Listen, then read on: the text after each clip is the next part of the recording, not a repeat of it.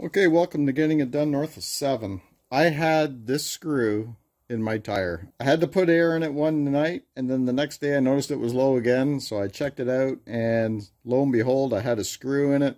Picked it up somewhere. So I just used a pair of pliers like this to get the screw out. If you don't have a head on it that you can grip and pry that screw out, you can push it through with this tool here. Now you can get a tire plug kit just about anywhere.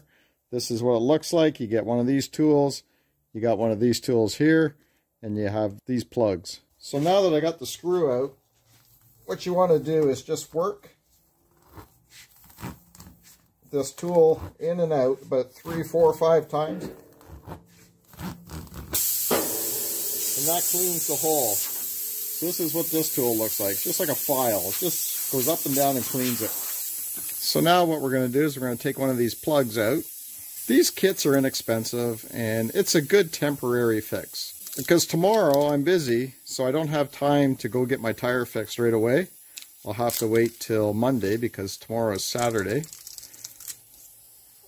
So we're just going to take this tool here, and we're going to work this plug through here. So this is going to be just a temporary fix so that we can get it on the road and use the truck.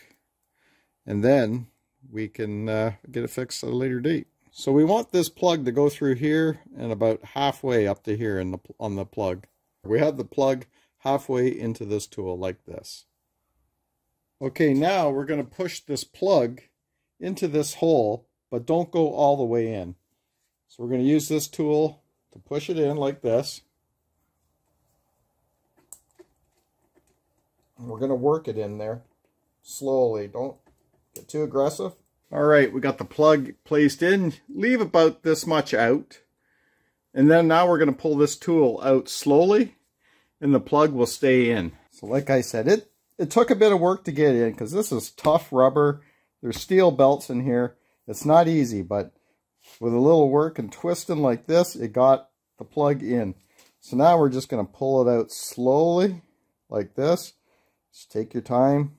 You don't want to pull the plug out. It's coming. There we go. Our plug is in the hole. So now we're going to add the right amount of tire pressure, amount of air pressure, into the tire. And we'll check to see if our new plug leaks.